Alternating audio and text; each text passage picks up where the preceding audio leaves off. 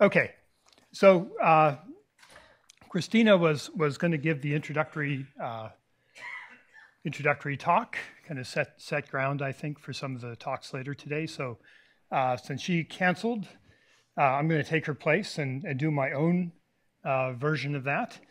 And so what I'm going to talk about is a bit of background on what we call active matter problems, a very slight amount, and then talk about particular problems that arise in active matter that is made up of biological components, how we model it, some of the instabilities that we've uncovered for those kinds of systems, and then just kind of give a general phenomenology walking along, and then I'll think you'll see why people are calling things, perhaps without completely having done due diligence on turbulence scaling and things like that, why people talk about things like bacterial turbulence or active turbulence and so on. So Mike, what happened to the counting the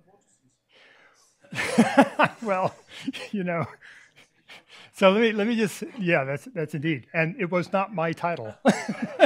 So it came, I really don't know where it came from. What's that? It's in the registration forms. Yeah, but you know. Came for vortices. Yeah, you came for vortices. You end up with a bunch of stupid microtubules. I'm sorry. Yeah. Yeah, no, there will be vortices, I promise. Crazy prank to register for your colleagues and give them crazy titles. No, since you've started me on this path. So I've always thought that would be a really fun thing to do is on the last day of the meeting, cancel, not have talks, and everybody throws their talk, so to speak, into a bag, and then you grab somebody's talk and you just extemporaneously give it. Just ad lib all the way through. I thought that would be kind of fun.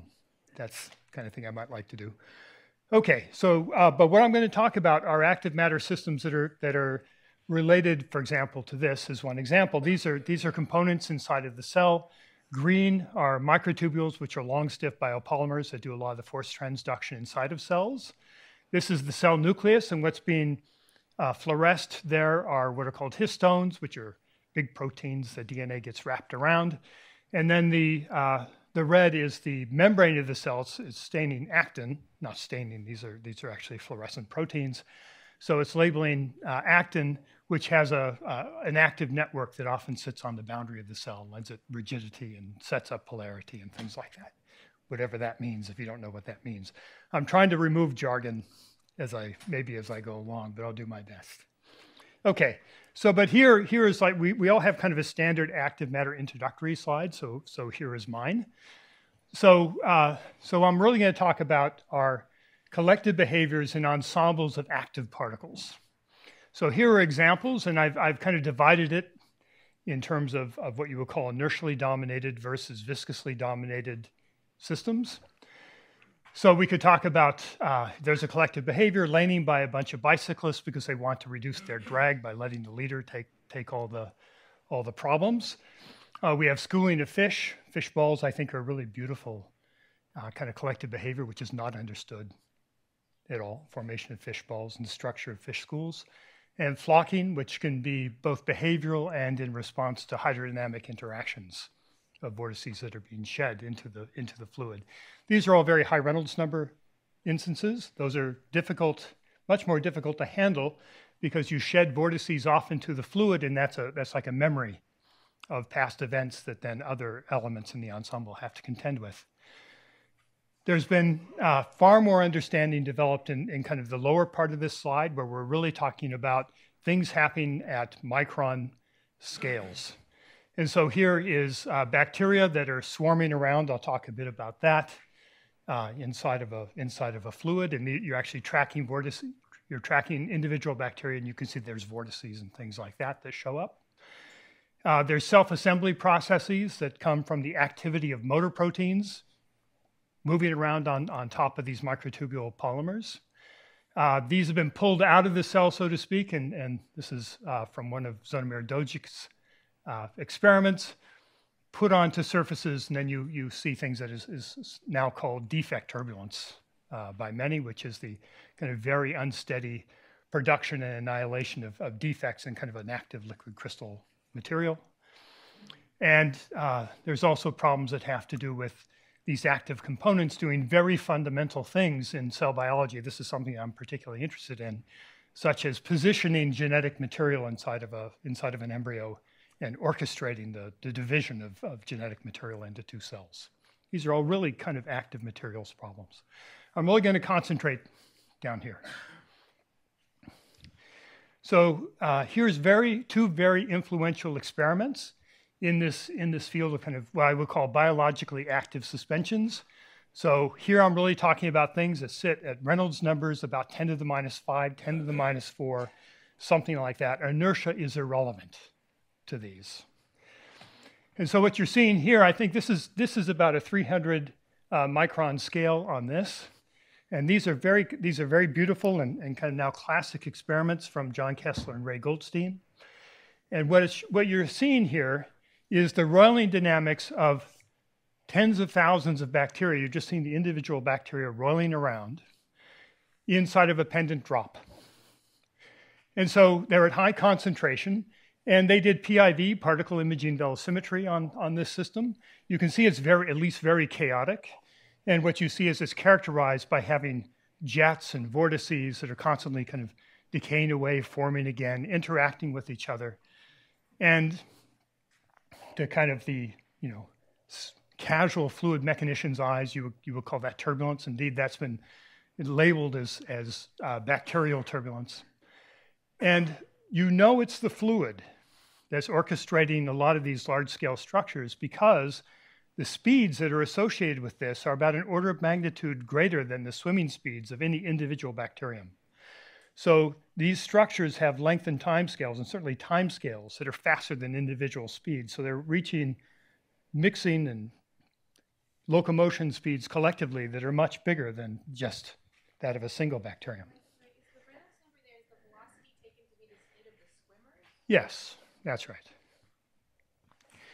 So, and this is from another experiment of Zonomir's, seen in the back row here, probably preparing his talk.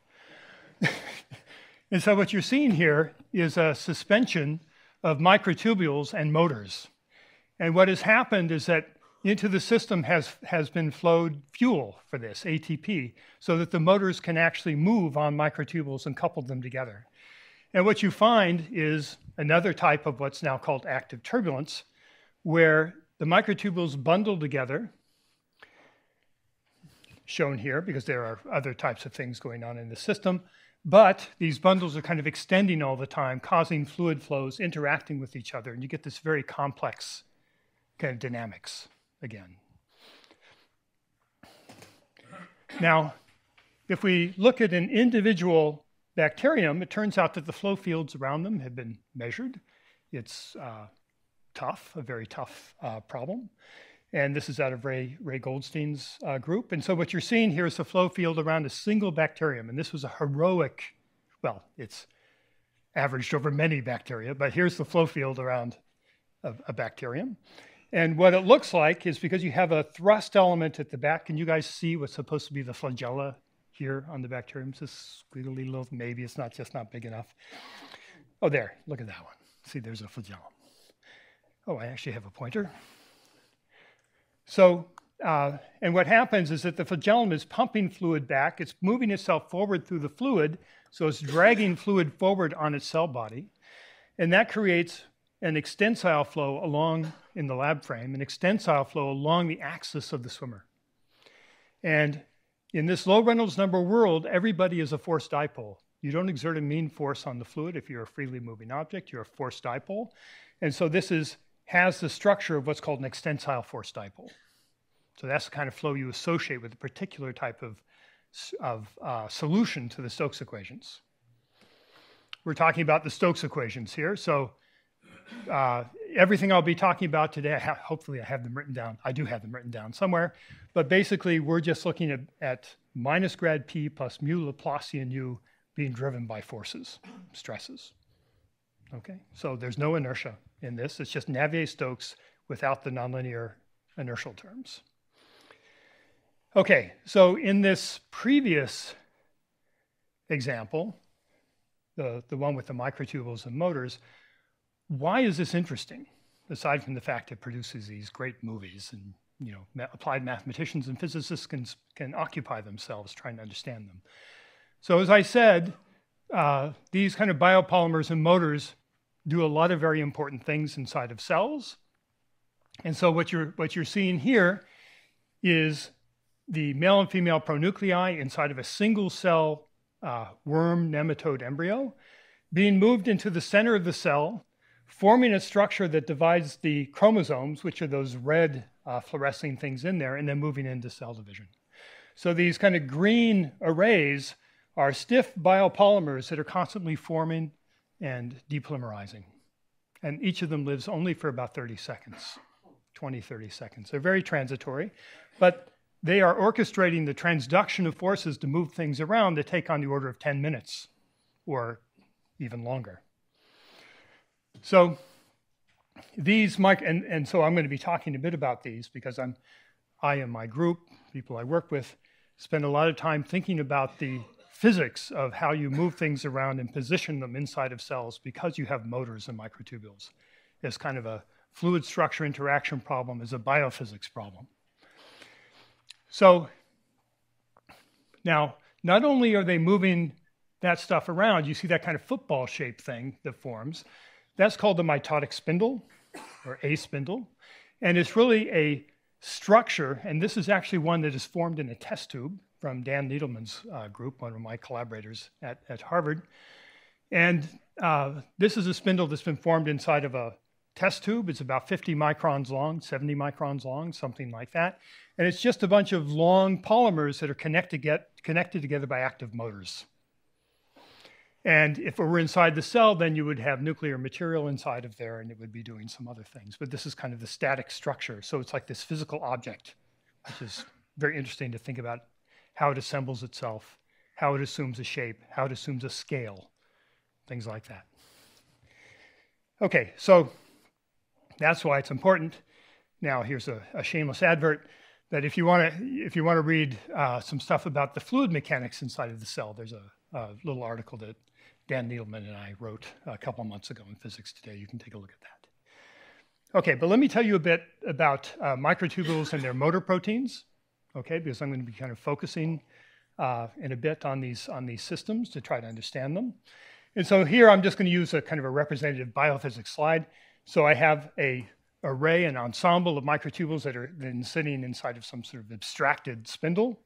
If I look at individual microtubules, they're very, very thin. They're about 25 nanometers in diameter, which means that they are perfect as an applied mathematician when you're looking for kind of reduced models. They're long, skinny things. They're quite rigid. They're also very dynamic, as I said. They live only about 20 seconds, really. And they're also polar, which means they have a plus end and a minus end. And motor proteins have evolved, along with microtubules themselves, to know how to walk along them in particular directions. And so what are some of the motor proteins? The one that I'll really be talking about today is what's called a kinesin protein. In this case, kinesin 1 is what is being used in this first set of experiments of Zonomir. And you can think of them as kind of little molecular machines that will bind onto a microtubule, and they will consume ATP to change their shape and to walk along the microtubule. And they can have binding sites sitting between two microtubules. So if they bind to two microtubules that are oppositely aligned in terms of their polarity, so kinesin likes to walk, kinesin 1, towards the plus end, it will cause them to flux past each other because they'll be trying to walk to opposite ends. There's other motors such as dynein, which is very, very important inside the cell. There's a whole other kind of talk I could give about dynein and what it does. It coats lots of surfaces, but I'm not going to focus on that so much. It's a minus end directed motor protein. Okay, but because things are so complicated, this is now kind of my version of things. Because things are so complicated inside of the cell, it's hard to tease apart who's doing what. It's very difficult to perturb things inside of the cell. You can do knockdown experiments and try to change the way proteins are being expressed and change the way, maybe binding happens or something like that. But you could cause lots of other things to change too. So there's been a lot of work in taking actually either the innards of the cell and kind of pulling them out and playing with them inside of a test tube, or in actually constructing much more synthetic systems where you just have a few of these biophysical elements. And so I showed you these experiments of Zonomir. And these are useful. Let me just say they're very useful to applied mathematicians, because if you want to understand something like the spindle, you need to understand how stresses are being produced by the interactions of microtubules through motors, and that can all depend on the type of motor. So having experiments that are kind of pulling pieces out in isolation to play with is extremely useful. Okay, so I showed you this one already. So now, this particular case, this is a very hard problem to model. There's lots of moving parts in this. Microtubules are forming into long bundles. There's so-called polarity sorting by kinesin motors that inside of there, everything's stretching. It's very complex. So this is another system where it's exactly the same material, but instead it's been coated onto the surface between oil and water. So you end up with this very dense kind of active suspension. And this is where you see, for example, these defect dynamics, where you have this kind of constantly roiling state, which is self-powered, internally powered, just from motors moving around on the constituents that sit inside of this now kind of layer of active fluid. So, as I said, this kind of system is a study of a lot of people, including, where's Luca today? Luca, we'll be talking about parts of this, I think, later today. And you can play with different types of motors. And so this is a different, oh, the wrong person played. So instead of getting this kind of extensile dynamics that you get from kinesin, if you look at systems of microtubules that instead have dining, which I'm not really talking about today, these lead to kind of contractile systems. So dining, turns out, bundles together the minus ends of microtubules and makes kind of a compaction of everything. And this is important actually in some of our spindle modeling. You can change the type of kinesin motor. You can change the, I'll talk about this briefly at the end. You can look at dense gels of these microtubules that are connected together by a different type of kinesin motor. And you can probe them directly and try to understand the speeds at which polarity sorting is taking place, this flux of microtubules past each other, and kind of the global structure of that by bleaching, photo bleaching fluorescence, and then watching how these bleach lines move apart as microtubules are moving past each other. I'll talk about that briefly at the end. It reveals a lot about the mechanics, we think, of what's going on in the spindle. Okay, but how do you model some of these systems? So there's many ways to do these kinds of things. So there are what are called symmetry-based models, which I won't talk about. I'll leave that to others today, where you include allowable terms, allowable active terms, allowable passive terms, and then you try to figure out what their coefficients might be in matching with experiments. I'm more of a bottom-up kind of person. And so I like to try to derive models by taking a microscopic model for how the microstructure interacts, and then figure out how I can coarse grain that up to large scale, so I can identify all the coefficients in my large scale model. So to do that, you need some coarse grained variables that kind of arise naturally out of the theory. But so what I really start off with is something more like a Fokker-Planck description. So if I just think about, for example, having a bunch of microtubules, then all the microtubules have a center of mass position and they have an orientation. I'm going to be looking at a continuum theory, so I'm going to describe a distribution function that over space and orientation tells me how this suspension is arranged. So given this distribution function, I can take various moments. If I just average over this sphere of orientations, I'll get the concentration. If I average in the first moment in orientation, so here P is just a direction vector of a single microtubule. If I average over the sphere of orientations, I get what's called the polarity. If I take the second moment tensor, PP transpose against the distribution function, that turns out to give something in these systems that's called the active stress. It arises naturally as kind of the stress tensor, central stress tensor element. And then you have other things like if I normalize this so-called D tensor by the concentration, then I get a classical, what's called a tensor order parameter for the liquid crystalline director field. So this is kind of, there's some liquid crystal physics for those of you that are kind of tuned in with that. This kind of arises naturally in these systems.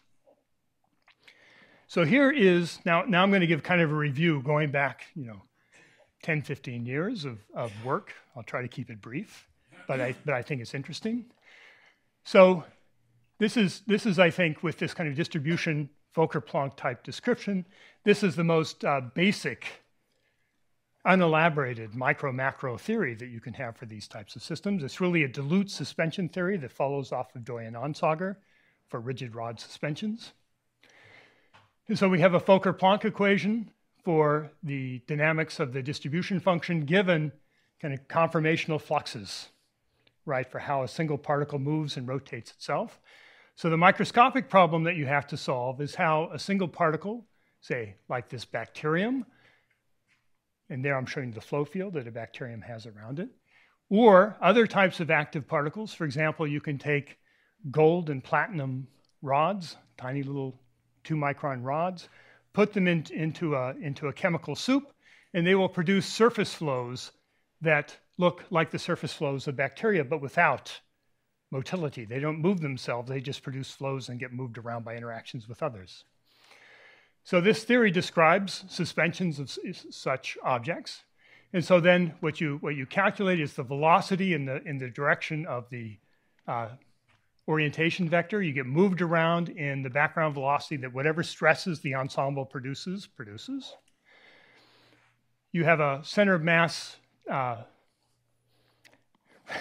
diffusion, let me call it that. That's what that is. And then this is the classic Jeffreys equation that just says if I have a rigid object inside of a flow and it's much smaller than the scale of the flow itself, it just gets rotated by that flow. And rotation comes only through the gradient. Then the real work, once you've done this, is to calculate what is the coarse grain stress that acts on a coarse grain Stokes equation and drives the creation of a background flow that then moves everybody. And so this is where you do all your work in the formation of what's called an active stress. You can calculate this using kind of classical methods due to Batchelor and to Kirkwood. And then what you calculate is the active stress, the mean field stress that gets produced by this ensemble, and it turns out it looks like some parameter times this d-tensor. That's the stress that's going to sit here under a divergence and drive the creation of a mean flow that then is moving your ensemble around. Okay, so this is called the active stress in these systems. There can be other terms for other physics that you may be measuring or modeling, but the main thing here is that you have, if this parameter here is negative, that corresponds to flows that look like this, extensile flows. If those flows were reversed and you said you had a compressional straining flow along the axis, this alpha would be positive instead. Okay, so this is a semi-dilute suspension theory where the active particles create fluid stresses that then move the particles. That's kind of the system. Okay, so you can do lots of stability type calculations, which I'm going to kind of suppress in the interest of time, except to say you have some kind of generic results that apply to many of these active rod-like systems, both to microtubule models and to swimmer models. And one of them, and this really starts off with very seminal work by Simhan Ramaswamy in 2002, is that in these kind of low Reynolds number worlds of swimmers or dipolar particles, these extensile particles, you have no globally pneumatic states. You have no flocks where everybody is going in the same direction. And that's because if you're looking at aligned states, there is an orientational instability. I'm kind of searching for words this morning somehow. But there is an alignment instability that will take you out of being aligned and everybody swimming in the same direction. I'll just demonstrate this right now. And so here is a simulation done by Wen Yan in my group, where there's 100,000 model swimmers in a periodic box. And initially, they're all pointing in the same direction. And we're solving the Stokes equations in the presence of these swimmers interacting with each other hydrodynamically and by collisional forces. Here's what it does.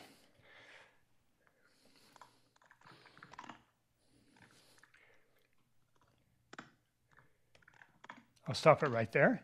The first thing it starts to do is it develops a orientational instability where for the direction of the alignment, the mode of maximum growth is a Fourier wave vector in the direction of alignment. So you start seeing this kind of transverse mode that forms. So this is a very kind of now canonical instability that you see in many of these active matter systems. And I'll just let this go. So you can see that what this does then is it goes into a Roylian state, which is very reminiscent of those first movies I showed you from the Kessler-Goldstein paper. So, they're showing different fields, that's all. So this is the velocity field, and this is, I'm not sure what this one is actually, but this one is the velocity field. Yeah. When? Where's when? Where is my group member who made these movies? See here, it says omega here, but I don't think that's really the vorticity. I think that's something else. So could we turn down the external noise, please? Okay. Now, there's I think, a beautiful instantiation of this that Zonomir sent me a couple of years ago, where he takes his active suspension and he shear aligns it so that all these microtubule bundles are pointing in one direction, right? Just like this initial data on the left, and then lets it go. Here it is rolling around, shear aligned. And then you see this very nice transverse instability come out of that. And then it will move back into this rolling state. So we're starting to understand some kind of canonical instabilities, I think, in these systems. You can make this extreme by taking a whole bunch of swimmers confined to a little layer, pointing them all in the same direction. Actually, these aren't swimmers. These are just these unstable extensile dipole particles, and letting them go. And then you can get things like iterated instabilities that actually map onto classical instabilities in porous media, actually Rayleigh-Taylor type. So, what's that? That's a time-lapse movie, yeah.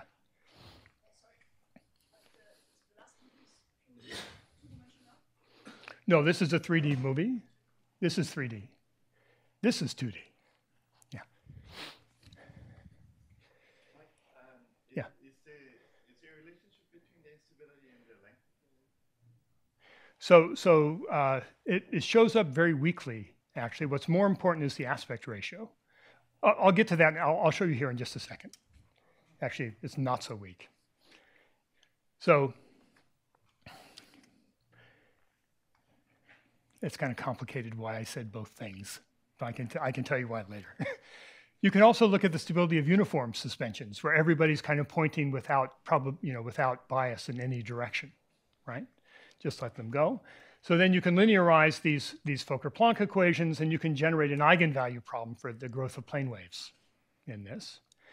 And it turns out that you can reach some nice conclusions from this. One is that if you are extensile, so that alpha was negative, then you have to satisfy that this ratio of things is greater than a critical value. And that ratio is the length of the swimmer over the size of the box that contains them times an effective volume fraction of swimmers. So you either have to be long enough or you have to have enough swimmers. And once your concentration is high enough, then the whole thing goes. Okay? So, and Is that without rotational diffusion? that is without rotational diffusion. It's modified a bit with rotational diffusion. Yeah, I'm making everything kind of the simplest thing. So, yeah.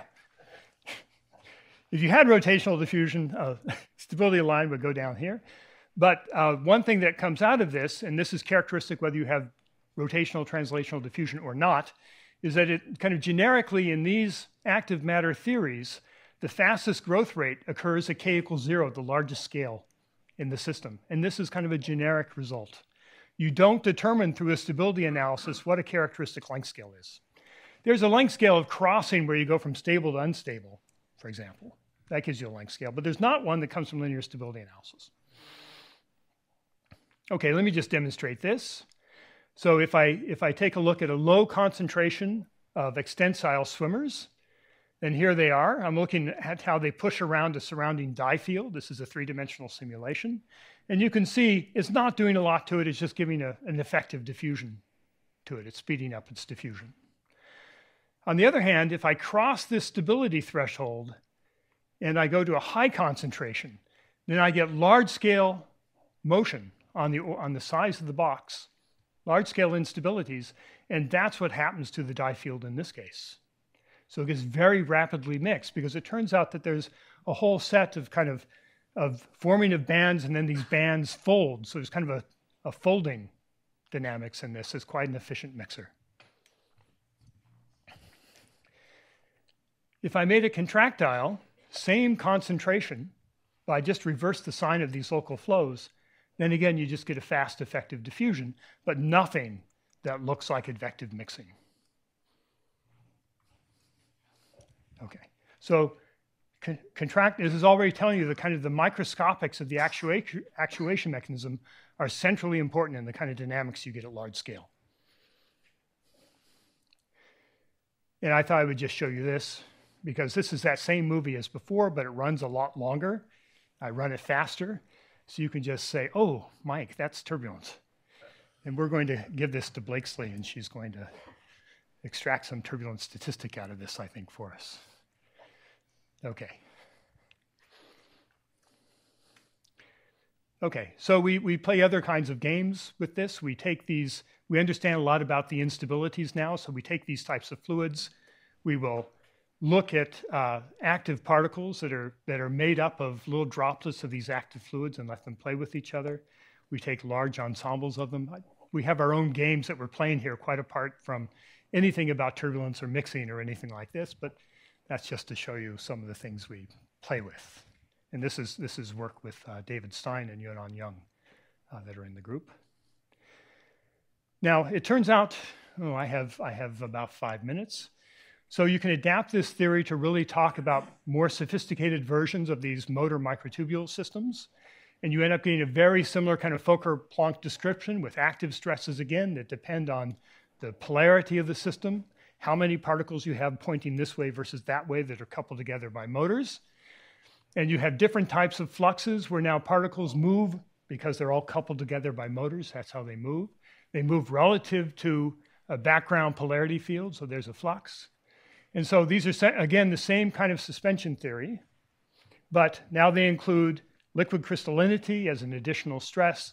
They include a different kind of model for how these guys interact with each other through mean fields and that kind of thing, as a derived model under assumptions of diluteness for these types of systems.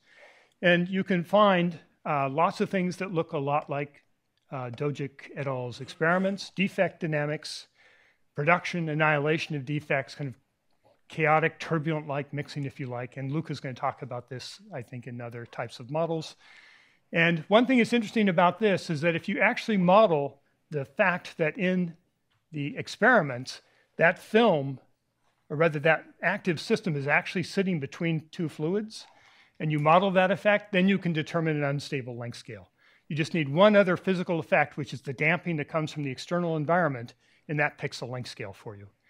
And so we have a prediction for how that has to look, and that was recently used in interpreting some experiments of active pneumatics. So we're happy about that. Now, that theory, what it does not do, it's nice, it qualitatively produces some of the things seen in experiment, quantitatively in other cases, but it does not describe this system. And this system is one that's more relevant, we believe, to spindle. And this is where you have a large number of motors in the system per microtubule. Let's see if I can actually get this to. Okay, it's being resistant.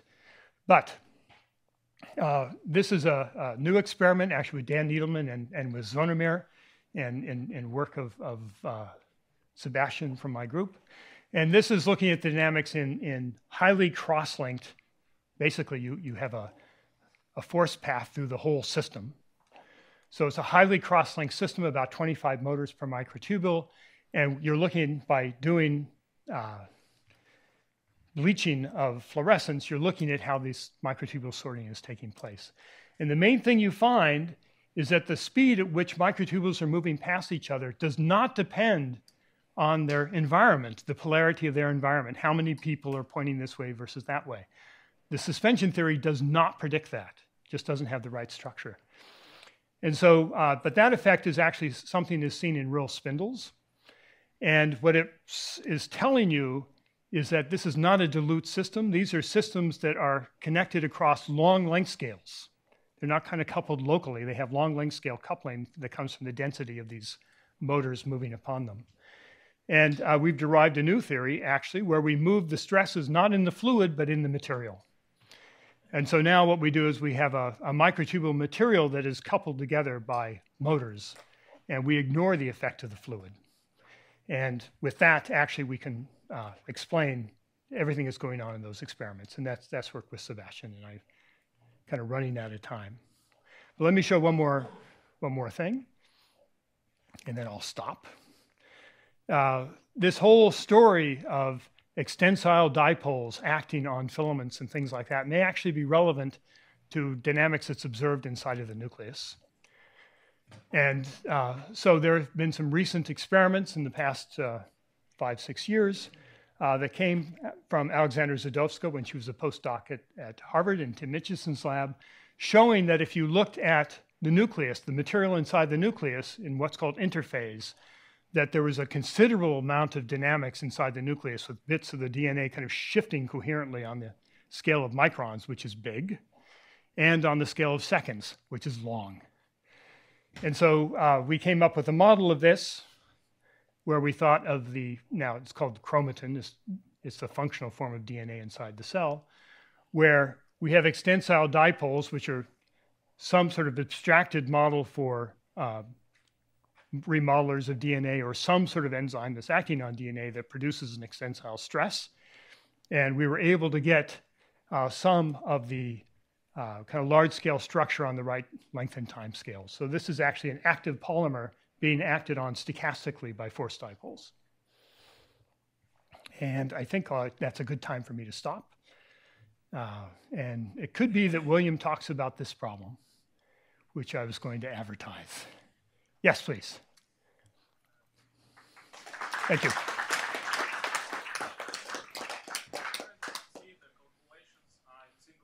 Approximation. So if you introduce interaction, then there can be synchronization, there can be phase transitions. Are these phenomena observed, and whether...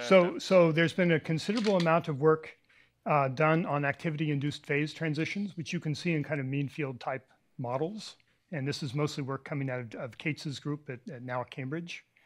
So for example, if you have a velocity-dependent swimmer, or you have a swimmer whose velocity depends on density, then you can make a prediction that you will end up having regions of slow swimmers and fast swimmers. Things like that actually also happen in rotor systems. So there are nematic phase transitions here? Or? Oh, in these systems, there is actually right here on the right. But okay. Yes, there. Yeah. And that's from work of Kayla, actually, a few years ago. Thanks. Rotor systems, yeah. I wonder, especially for the systems that have large-scale modes, they look a lot like convective systems. I wonder if there's been any connections made between them. Yeah, that's a good introduction to some of the later talks.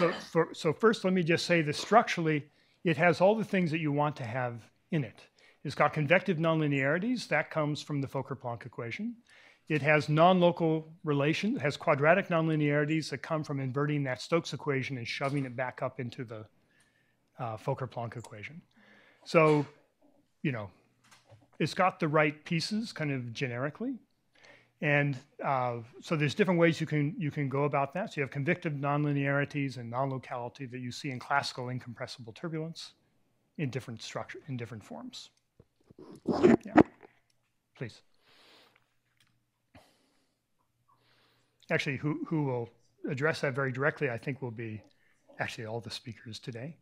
But also when Dunkel arrives later this afternoon from MIT, he has a kind of a Navier-Stokes type description of these systems. Yeah.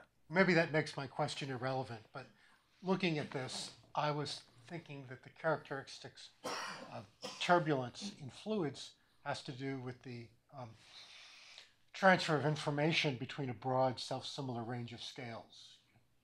Large-scale forcing and small-scale dissipation. Yeah. So this. I think that's exactly what Luca will be talking about today. Is that right, Luca? Yeah. So you'll Okay. see. Yeah. Well, then I'll wait Yeah. and listen to Yeah. the talk. Yeah. Good. Okay. Sure. The last bit on the chromatin and so forth. Yeah. So there you have like an active polymer melt. Is that right? So all the momentum transfer is from polymer to polymer, and there's no solvent. There's no damping except by. That's right. I see. That's right. So for example, there's no elasticity. There's no elastic Right. damping in this system. It's a perfectly jointed chain. Sure, but it's a melt. It's one component. There's no solvent. No, right? no, there is a solvent. Oh, there is. Yeah, in fact, so this is a little bit of a peculiar model at the moment because when we talk about a extensile dipole, Right. the question is where are you putting the forces? You could do it into the polymer, you could do it into the fluid, Right. you could do a mixture of both. To say which one you're going to do, you would need a very specific model of what you think the enzyme is. In this particular case that is now gone, all the momentum is going into the fluid. I see. And all the polymer is doing is is providing the geometric backbone that orients the direction of the dipoles. And then it's moved around by it. So I think one of the most interesting things to do in this is to find examples of nuclear motors where you can say very precisely what it's doing. Right. I think I have such an example. But- Oh, please. Sorry, the dipole interaction is standard dipole 1/r cube, or is there any correction due to? No, so this is a dipole in Stokes, which means it's a 1/r squared interaction. Okay, so is there, this is a wide question, is there any analogy you could draw with gravity? Well, it is a many-body interaction problem in the same sense that you have a Green's function actually that's relating the active particles and they're interacting through basically a gravitational-like term, but has a 1/r squared and kind of a tensorial piece that sits in it that you don't see in gravity. It has to do with the orientation of forces. Yeah. So we Yeah. have to move on, but one more time for discussion, so hold your question. I'd like to hear that comment, actually. So let's stay right Okay, here. thanks. Thanks for the invite for the organization. So I told Mike a few days ago when he asked me to fill up his slot, and I told him I don't work on turbulence, but I work with turbulence. So, so here, let me show you thermal convection, okay? So that's a box this size, cubicle. You heat from here, you cool it here, so you drive the system. And here's a flow pattern you visualize with so-called shadow graph. You send a parallel light through this transparent cell, and you see the motion. And the objective is to look over the last few decades, the relationship between the Nusselt number, which is the heat flux passing through this body, and as a function of the rally of the control, delta T, right? The temperature difference. Here, that's a mixture of water and glycerol. The Rayleigh number is on the order of 10 to the 8, similar to the number for our convective mantle that is underneath of our feet. So I'm going to remove this rigid top cooling plate with a free surface here, okay? So the geometry is a little different, it's elongated, but here I place a plastic plate right in the middle. I hold it by hand. Now what happens is heat will go through this layer of plastic by diffusion, but the heat will escape or due to evaporation from here to here more easily than passing this part, okay? That's the order of 1 to 10. So you have a big contrast in heat loss.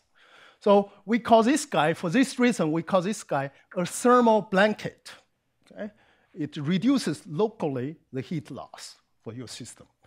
You still keep heating. So the flow was visualized by these liquid crystal beads, very small. They could suspend in the fluid for a long time. So they start out from very hot, blue, and then when the temperature decays, lowers, You have a green and the yellow and the red and then disappear. It's a beautiful, wonderful material you can use, but they don't suspend too long, and they're kind of pricey. The question is, okay, once you have this thermal blanket floating in the middle, so you induce a hot upwelling structure, okay, because you have a heat accumulating. So here you have effective cooling, the flow goes down like that. You have two competing eddies that each try to drive this one to this side or this side. You have competing force. So if I let go this thermal blanket, you can imagine what will happen.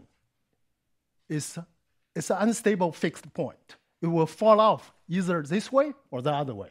Okay?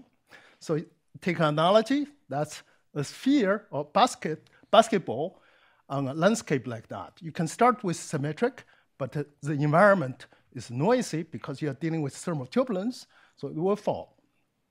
Okay, so we call it, of course, the symmetry breaking bifurcation. Okay, so again, this picture is repeated. You lose heat here, but you don't lose heat as much. And then say it falls off this way, and you can see when you move little away from the axis of symmetry, the force is increasing because this part is subject to the eddy more and more. So you have a force proportional to your displacement. If you integrate this force over space, you get a potential like that, and then you fall off. But don't forget, this structure was first induced by this guy, so this potential also follow you at a different time scale. So that gives rise to very interesting dynamics. Okay?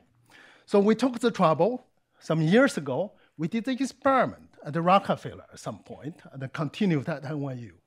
So that's the fluid domain, and you heat from below, you cool at the top. That's a free floater. It's a piece of plastic. You can even make an aluminum. The same thing happens, just different time scale. And then through this transparent fluid, you send a parallel light, and you see what's going on inside. Let me show you a movie of that. Okay. Yeah. That's a time-lapse recording. You play quickly. I put on a loop.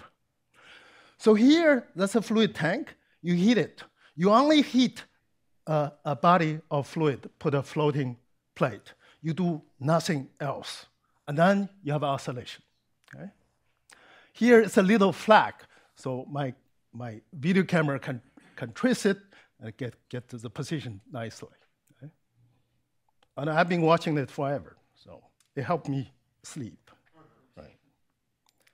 And here, if you want to see the temperature and flow pattern, again, I put these liquid crystal beads, so you can see the half cycle. What happens is here, and you have this large, I told you these two competing eddies will modify themselves and follow this floater. So here you have a large scale circulation, and here you have a competing one. So this guy is strong enough, will drag this guy to the other position. And then the upwelling, the dividing line between the two eddies, will move slowly to here and to here when this guy is strong enough, and then it brings this guy back. So that's a source of oscillation. And for the sharp eyes here in this audience, you see Starry Night, from Van Gogh. Okay, and I like this photo in particular because you even see motion blur for this guy, so that's nice, right? Okay. The size is like that, so like a 10 centimeter deep. So the Rayleigh number is on the order 10 to the 7, 10 to the 8. Yeah. So, and here is the time series for the position of this guy. Big L is the size of a tank, horizontal size. Okay? As you change the coverage of your floater, 30% covering the open surface, you have oscillation like that. And then you increase the coverage, and then the oscillation becomes faster and faster because the so-called thermal blanket effect becomes more pronounced, right? Yeah. Okay. So this is nice. So in a turbulence regime, no, I made a mistake. That's RA, Rayleigh number, okay? The Rayleigh number 10 to the 8, and you have a cyclic, you have coherent state emerging from thermal turbulence when the larger scale feedback mechanism overrides the fluctuations, the plumes and all that, okay? So Abe, commented that this perhaps is the simplest limit cycle you can find in a thermal turbulence, okay? As we increase the size of this guy, okay, from 50%, 60%, 70%, you see a change of state. From oscillation, this guy gets trapped right in the middle. The gray area is accessible area dimension by this guy, but it doesn't go to the very edges, but it become trapped. We really took a lot of time trying to digest what's going on, but in the end, we saw a feedback such like this. When this floater moves to one direction, you see this part opens up, this part shrinks, okay? So the circulation of this eddy actually is related to this guy. When this guy is big, the circulation speed is also increased. It increases when the cooling is increased, okay?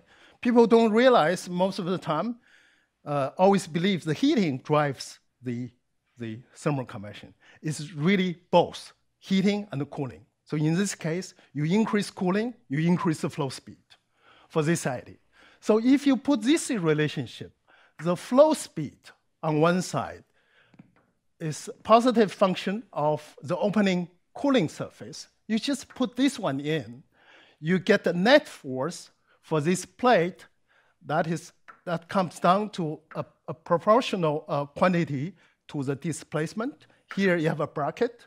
So what you see here is when the size of the floater is large enough, the whole term here is negative, okay? So you integrate over space. You integrate over space, you have a potential like that. It's stable. But when this guy is small, so this is negative, this is negative sign here, is a positive, you have a potential like that.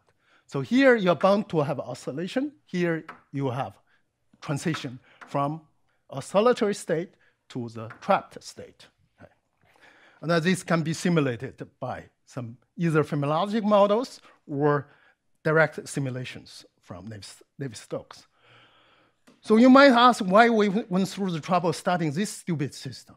The motivation is the Earth, okay? All continents act like thermal blanket, including the one here. We are sitting somewhere here, to be more precise, okay? So each continent is like 70 kilometers thick. The Rayleigh number across this depth of 3,000 kilometers is on the order of 10 to the 7 to the 8. There are journals, papers, books about these numbers.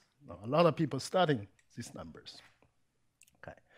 And of course, the speed is extremely low. It caps around like a few centimeters per year. So that's a very slow process, but still turbulence. Over the time of this turnover time, okay, you have so much turbulent features. Okay. So the question was first, one of the first questions was first asked by Wilson more than 50 years ago. He asked, did Atlantic close and then reopen? And by the end of his article, he concluded the Atlantic was closed and reopened several times over the past few billion years. This is now called the Wilson cycle. So it's like a 300 million years cycle, okay? Yeah.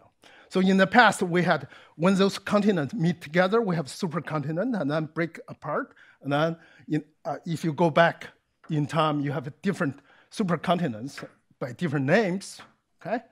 Of course, you ask different schools, they give you different list of names. That's okay, right? Okay. By that time, if you publish in Nature, you can still put a question mark, a hyphen, you know, but now they don't allow this, they don't allow that, okay? Right. Now when you submit to Nature, you have to use your left hand to pinch your right ear and then press the button. That works every time. You can try that. Right. Right. Okay. as we know, for the Earth, we have 13 major plates, not just one, okay? So that's, again, what we want to study. What about multiple plates, multiple free boundaries in the system? Again, that's a side view of Rayleigh Bénard, okay? So I'm going to put, say, many plates here individually, okay? And I hope every one act like a small thermal blanket. But I could also put this plate at the bottom because thermal convection is symmetric by Bosniak's approximation, okay? That's a good approximation, okay? So what I'm going to do, I will do in this system, many particles here, many plastical beads, they can freely be entrained by the flow, okay? And then still act like a teeny tiny thermal blanket. Okay? So the movie I'm going to show you is top view. You look down into the cell, okay? I look like this. We track all the individual spheres, the thermal blanket. Okay, you see, you still have this nice cyclic behavior. Okay, that's a density map of the same thing. That's the same data. Okay. So every one of the nylon sphere is like a few millimeter in diameter, but covering about half of the bottom plate in this particular case. So we went through all the relevant Rayleigh number and all that. Right? So this, if you want, you can consider this a mobile blanket or mobile continent in some ways. I don't know what happens if I have an elongated aspect ratio, what will happen. For sure, at some point, we won't have these simple oscillations. So to give you a little review, here is a side view from the side, okay? So if you have, that's cooling, that's heating. If you have a large scale circulation, all the spheres will be packed at one corner, okay? But due to thermal blanketing effect, so the heat flux going into here is stronger than here. So this flow structure will be reversed like that, and then your spheres will be packed here. Okay? Once it's packed here, the flow reverses again. So this feedback loop, feed-forward loop, if you want, will keep going. That's the source of oscillation. Okay. Okay. I'm going to change gears to a different problem, also concerns boundary conditions. So that's a celebrated work by a Sweeney's group, published year 2000. Okay? So that's the plot over 11 decades. It's just amazing. It's unimaginable. Okay? From 10 to the 16 to 10 to the 17, somewhere here, I covered it. So the Nusselt number, that's the heat flux going through this system as a function of Rayleigh. Okay? You see a nice straight line here, more or less, and the power is to the Rayleigh 0.3. So we want to look how much heat flux passes through this. Okay? But this plot also tells you that once given a Rayleigh number, and your Nusselt is fixed here. Okay? You cannot go here. You can go here by blocking something, but going here is impossible. We try to break from this line of parallel relationship. So we had an experiment like that. In a cell like this size, we put partitions in the thermal convection. Still, you heat it below, and you cool it at the top. And for the convenience of taking fluid out, taking fluid in, and we left a lower gap and an upper gap here. Okay, that was the source of all troubles. Okay, it's just someone was lazy, wanted to leave a gap here. Okay, so what do we want to do here? The next I want to discuss by plugging in these vertical partitions. How does the heat flux change compared to an empty tank? Okay, yeah. So we could also simulate the process by direct numeric simulation. Okay, find a different scheme, but make sure that we keep non-slip boundary conditions on all solid walls because they are not moving in this case. No boundaries moving. The temperature is held, fixed Rayleigh number. The fluid satisfies mass conservation, energy conservation. Okay? So I want to emphasize here, I'm doing two terrible things in this system. One is I'm putting these big partitions, removing the fluid. The fluid is the heat transport agent. I remove them, I'm doing something terrible for heat transport. Another thing is I'm implementing this non-slip boundary for all solid surfaces. That slows down your fluid. That's also bad. But with these two bad factors in, let's see the result. Okay? It turns out the actual heat flux as a number of partitions divided by the heat flux without any partition, it grows over n with your number of partitions. Right? That's aspect ratio 5. You can put many. That's a simulation result. Of course, this was inspired by the experiment we did concurrently that time. Okay? That's experimental data.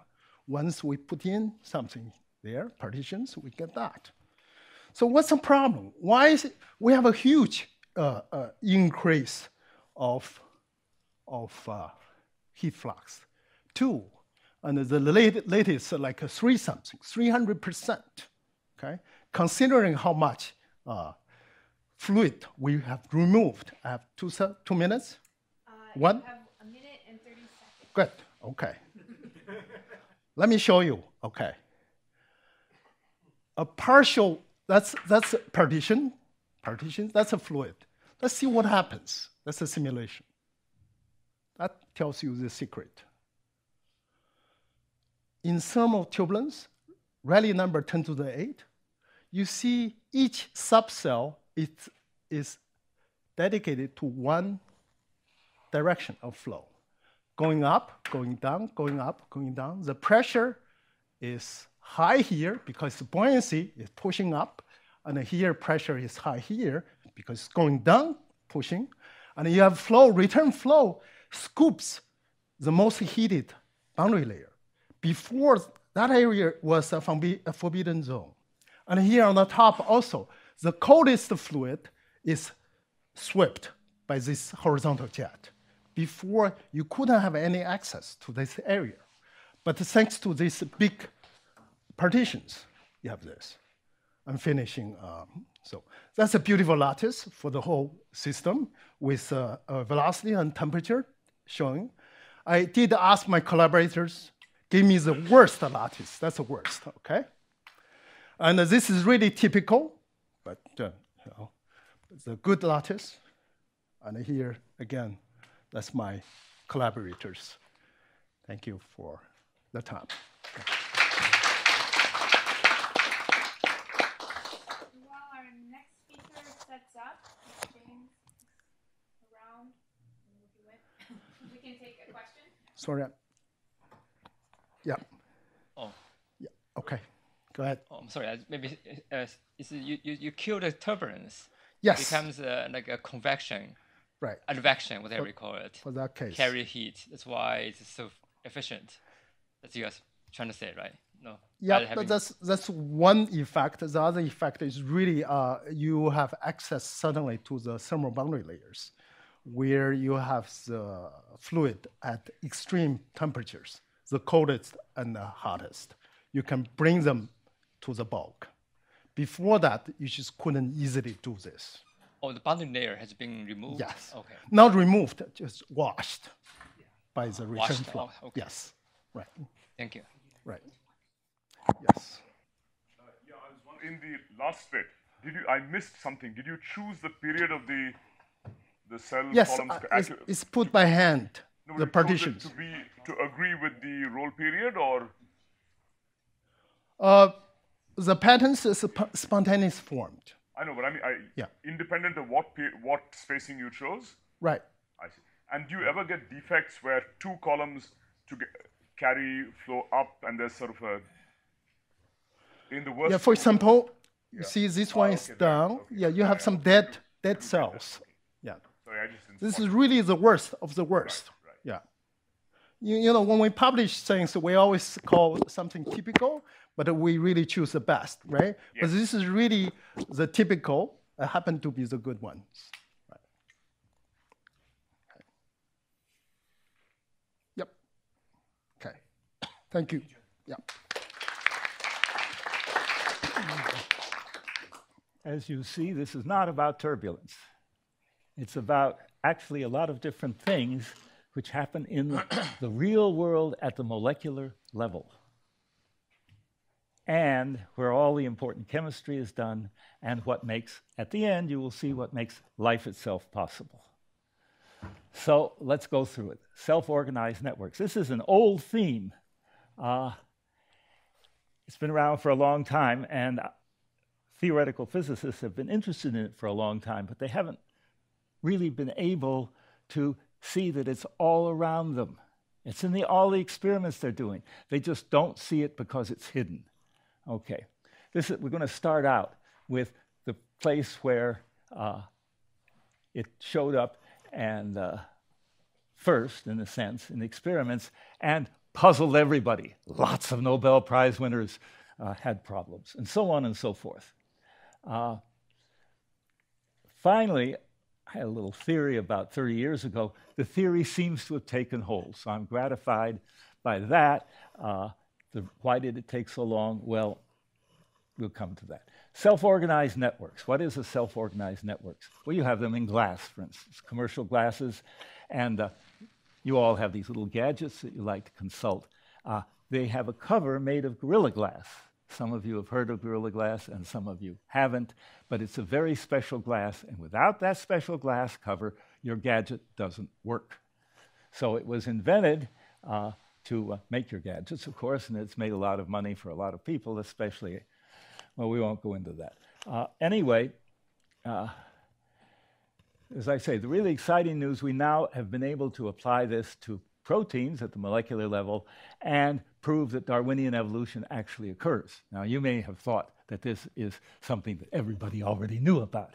Well, everybody, all the biologists since Darwin have admitted that Darwinian evolution, selective evolution occurs, but at the molecular level, there have been some major problems.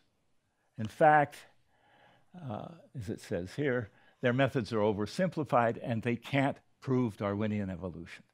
So they're now writing papers that say it doesn't happen. If I can't prove it, it doesn't happen. Well, we won't go into that. Okay. Now, we're coming to the phase transitions and criticality at phase transitions, and everybody knows all about this. You learned about it, maybe you've forgotten it, the van der Waals equation.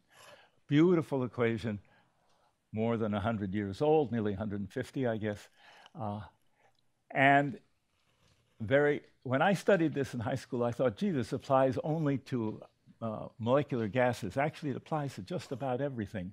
I was just too young then to appreciate that.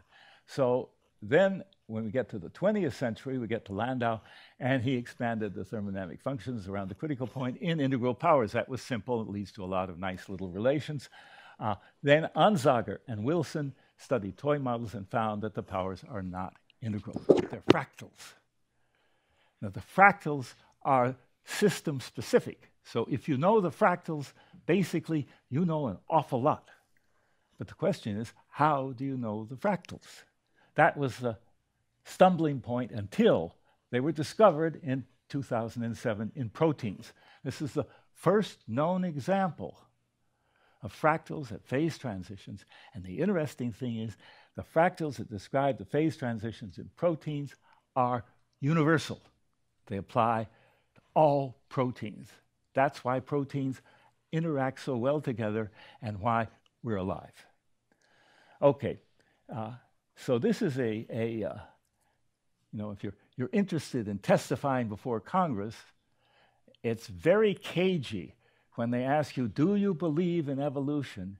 You say, I believe in intelligent design. You don't say whose intelligence. You just say intelligent design, and Congress will approve your appointment. That's what actually happened to Francis Collins. Okay, so now we're going through these high points in some detail. Now, as it says here, we're not too surprised. It was a big surprise when the phenomenon was discovered, but after that, it should not have been surprising that they occur in materials with layered structures, because this is a general aspect of statistical mechanics. You can get weird behavior in lower dimensionality. And it turns out that it's more than two-dimensional. It's actually one-dimensional in the sense that it occurs by percolation, and it is a self-organized percolating network. And you would say, why would that happen? You can't see those impurities in there. They've self-organized them. Well, it would happen because there are very strong internal fields, electric fields in the material, and at lower temperatures, those impurities move around to form the filaments. They are self-organized, right? Self-organized. That's a key word. And so as it says there. And that was my 1989 paper, and people are now, I'm gratified to say, only 30 years later, publishing a lot of papers saying, you know, Phillips was right. I won't say what all the Nobel Prize winners said in between, but it's really not worth talking about. Now we go to Gorilla Glass. Okay. Next, the story on Gorilla Glass, Corning was doing fine back in the dot-com days, making optical fibers for the internet, but then the dot-com bust came along, and it was bad news. The stock went up first when they were making the fibers from 10 to 100, and then when they didn't need fibers anymore, they don't burn out. Went from 100 to 3, and the company was going out of business. So how did they recover? They invented Gorilla Glass, and for those of you that know a little chemistry, you recognize aluminosilicate is a little different from borosilicate, and just enough to make all these remarkable properties possible.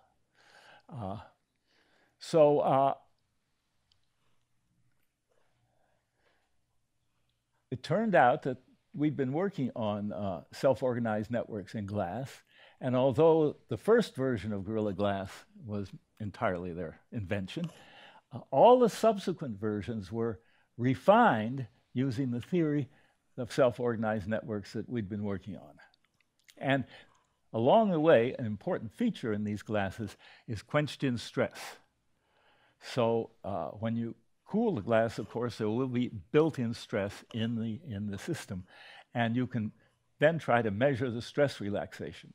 And it turns out this is an old problem, about 150 years old. In fact, when we found this number 3/7 and actually gave a derivation of it, we solved a problem that was 150 years old. And I believe it was the oldest unsolved problem in science. Nobody's challenged that because, you know, going back 150 years, nearly everything's been done, but this held out for a long time. And it's unusual. You know, most of the pure numbers that you see physicists talking about involve spins. There's some spin that shows up and so on. This does not involve quantum mechanics or spins at all. It's just the nature of the stress relaxation in a self-organized network. You have to be very close to a homogeneous system. None of these turbulent fluctuations that we've been talking about. Glass has to be very homogeneous. If it's very homogeneous, the last stage of relaxation is the one where this 3/7 pops up. And that, of course, keeping it homogeneous and making high quality, Corning's made a lot of money from that. Okay, so now when you're doing these things, you're saying, gee, this sounds a lot like the stuff is alive. I mean, it's nearly perfect. It's self-organized and so on. Is it really? Well, yes. Proteins are the ultimate self-organized networks. So what does a protein chain consist of? It has peptide segments, a little thing, decorated with amino acid side groups, and each assigned a letter. Then when I show you the protein's amino acid sequence, it looks like an encoded message. It may have 300 letters, it may have 1,000 letters, but they go along, you look at them and say, what does that mean? So you can't figure out what that means. So you go over to people who do crystal structures and you look at the three-dimensional structures of proteins. And that's fine, except that they're not alive. the three-dimensional structures are in the ground state, and a functioning protein, of course, has to go from the resting state to the excited state, and then it has to go back. And if you think about the huge number of degrees of freedom involved, the fact that it can start out at the resting state, go to the functional state, and then reversibly return to the ground state is quite remarkable. It's absolutely necessary for life. So you are very close to thermodynamic equilibrium. Some comments here, molecular. There are limitations. You try to apply Newtonian methods, as Martin Karplus is most famous for doing, to protein motion, and there are some technical problems. For the mathematicians and the physicists, you remember that Newton had something called the central field approximation for the motion of the planets. We don't have the central field approximation here, and we have a giant computer which we hope will do the job. It does the job quite well for nanoseconds, and sometimes for microseconds, but the protein functioning times are milliseconds, and that's a problem. Well, if we use self-organization, we can get around all these problems, and that is sort of what we've been building up to. How do proteins fold into globules? So they start out with this chain, they put it into water, it collapses into a globule.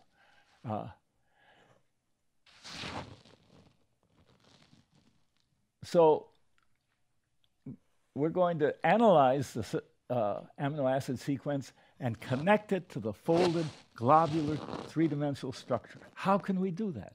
Well, I wouldn't have done it, but somebody else did it. First of all, there's a little remark here. You really have to distinguish between first and second order phase transitions, and for that, you need two different scales. So we're realistic about that. We admit proteins have both first and second order effects in their thermodynamics, so we have two scales. The first scale comes from 1982. This one made by the biologists was easy. They simply measured the change of the enthalpy from taking the amino acid from water to air. That's a first order transition for sure. So what do we do with the second order effects? I thought that was an impossible problem, but I also thought maybe, you know, the database keeps growing, people keep trying new things, somebody will hit it. So I kept looking for it. I started looking in 2002, basically because Corning had taken over all my work on network glasses, and they didn't need me anymore. They were doing what I'd been doing much better anyway. So I switched to start looking for this, and fortunately, these guys, at the same time I was started to look for it, they found it. Two Brazilian statistical mechanics types in Santana, which you've probably never heard of.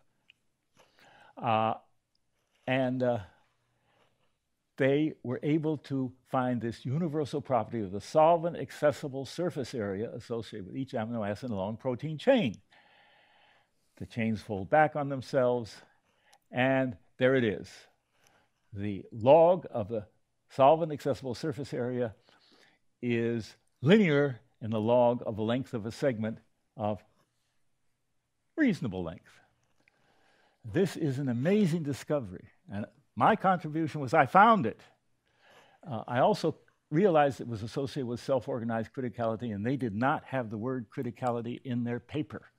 So it made it lost in the literature, except I found it. Anyway, so here it is.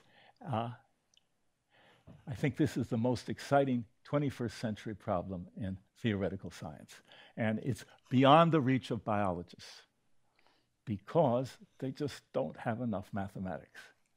Okay, now I have a couple minutes left. So this is a thing I'm currently excited about. Francis Collins did sequence human DNA, and the DNA of many species is known, and from that you can generate the sequences of all the proteins and so on and so forth. It's a huge database. It's called a genomic database. And can we connect DNA to sort of real problems like diseases? Well, that's very, very hard. People are trying to do that, and so far, I've seen 100 software programs, and none of them really do anything, but they show people know how to write software. Okay, is there an easier thing than just solving diseases like cancer and so on and so forth. And there is. What you really want to do is pick an easy practice problem, and the easy practice problem is going to the dogs. Now, those of you who like to read the Tuesday Science section of the Times saw a story about dogs about a week ago. And you may actually, if probably didn't read it. You're not interested in dogs. But a lot of people are. And a lot of people did read it and found it very interesting. So dog DNA is known for many breeds. And they've been collecting that data for the last 10 years. And so where in their DNA is the information used to construct their neural networks? In other words, can we correlate canine DNA to intelligence variations from breed to breed? And I don't know the answer to that. We're working on that right now. But it's a really fascinating problem. So that's all.